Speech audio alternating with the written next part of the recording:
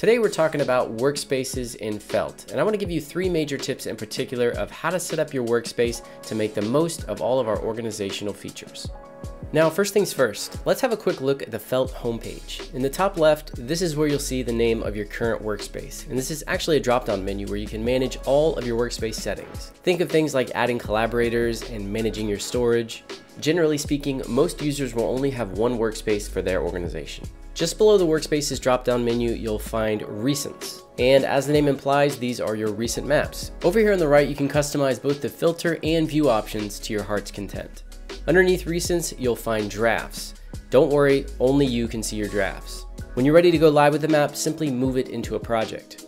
What's a project, you say? Well, a project is simply a group of maps that your whole team can access. And you can further organize your maps into folders. All right, now let's get to those tips. Tip number 1, projects should align with your company's workflows. For example, if you're using Felt as a consultant or a sales rep doing account-based work, you might want to set up your projects to match those accounts. If you're using Felt for internal projects, you may want to organize those projects by team.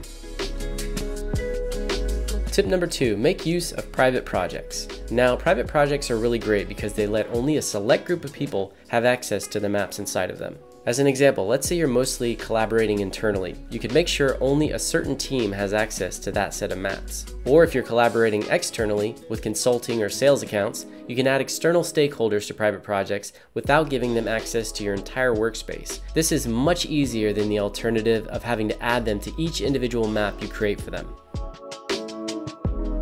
Tip number 3, publish to the library. One of the really great things about Felt is that there is a shared library your whole team can use as needed. It's a great place to store authoritative data layers that are pre-styled so no one is wasting time making layers look great. When getting started in Felt, it's a great idea to publish these commonly referred to datasets like parcel, boundary, or proprietary POI data to your library so your team can work quickly. Really, the best way to get comfortable with this is to just jump right into Felt, create a workspace, set up some projects, add some maps, create some data layers, and before you know it, you're going to figure out which workflow is best for you.